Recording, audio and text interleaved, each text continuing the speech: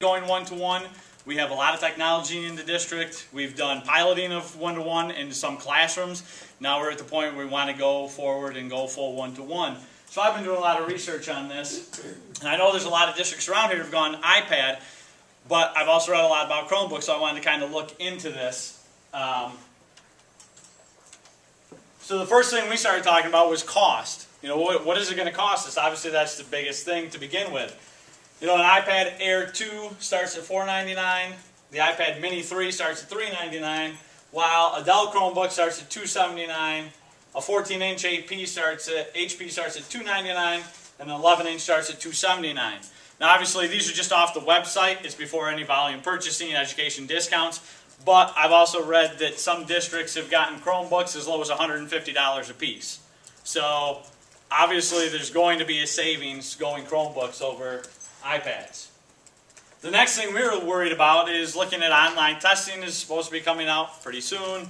Websites that we use, tools that we use in our classroom, how are they going to work on an iPad or how are they working the Chromebook? So with online testing, we know, assuming it's going to work, we know we're at least going to need a keyboard because the kids have to type in, you know, the documents on there. So we know we're at least going to have to buy a keyboard, assuming that it works and all the other specs are okay.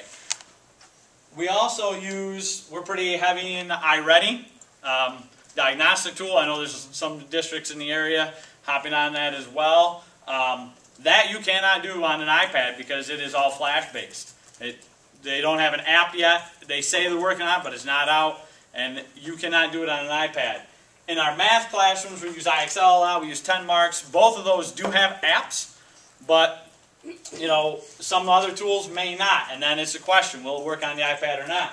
Where a Chromebook, they all work because you're just online. You got the keyboard, you're online, everything works. That's it. So additional costs from that, obviously if you go iPads, you're going to have to buy keyboards, which is another cost above and beyond the Chromebooks. You're going to have to keep some computer labs. I know we will, because we have iReady. So if we won't go iPads, we're going to have to keep computer labs because the kids have to be able to get on and use iReady because we're not giving that up. And obviously you're going to want them for some other tools as well. The Chromebook, I haven't thought of any extra costs that we would need. Computer labs, if every kid and adult has a computer, we really don't need a computer lab anymore. They've all got them. iReady, all the tools work. So we can't think of any additional costs right now. Management of them. So say kids loses or damages an iPad.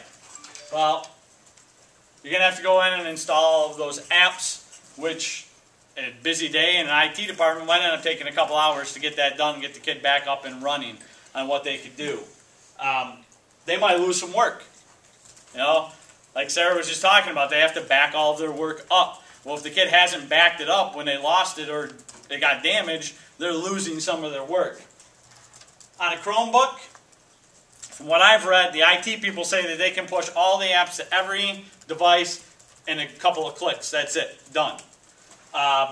Students can literally be up and running on a new machine within minutes. So even if it's a busy day, kid broke his device, he needs a new one, a loaner for right now, can you take 3 minutes to do it? Yeah, if it's busy, I could probably get somebody to take 3 minutes to get a kid on a new device, so he's got it all day.